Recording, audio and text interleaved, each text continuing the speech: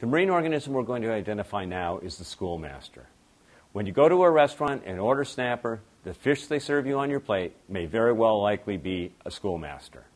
The schoolmaster is a member of the snapper family of fish, and they have the typical snapper body shape. Pointed head, obvious lips, and a slightly compressed oval-shaped body. Their bodies are generally silver in color, but can be yellow or even a coppery color. The characteristic that distinguishes them from the other snappers is that their fins are yellow. Adult schoolmasters also have a narrow horizontal blue line that runs from under the eye to the end of the gill cover, but it is often very difficult to see against the silver color of their body and may be even absent in older fish. Juveniles have vertical bars on their backs which disappear as they mature.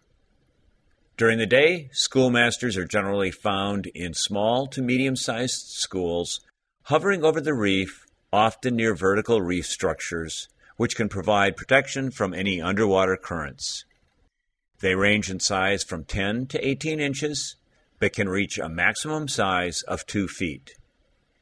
They are a very common fish species found in the warm tropical waters of the Caribbean Sea and the Atlantic Ocean. Since they can be found on shallow reefs as well as reefs as deep as 180 feet, both snorkelers and scuba divers will likely see schoolmasters. Juveniles are most commonly found in mangrove lagoons or in shallow inshore reef areas. Adult schoolmaster groups can often be closely approached with slow, deliberate movements. In fact, one can slowly approach a group of schoolmasters and swim right through the group if one makes a non-threatening approach. The fish will simply move out of the way just enough to let the diver swim through. But if they feel threatened, they will quickly swim away. Schoolmasters are carnivores, as might be suspected due to the prominent upper canine teeth that can be seen on some specimens even when their mouth is closed. They feed on other fish, crabs, worms, amphipods, octopi, squid, and various types of gastropods. They primarily feed at night, preferring to rest during the day.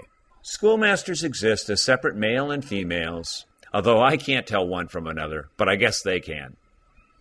They reproduce by spawning in open water, with both male and female fish releasing their gametes simultaneously.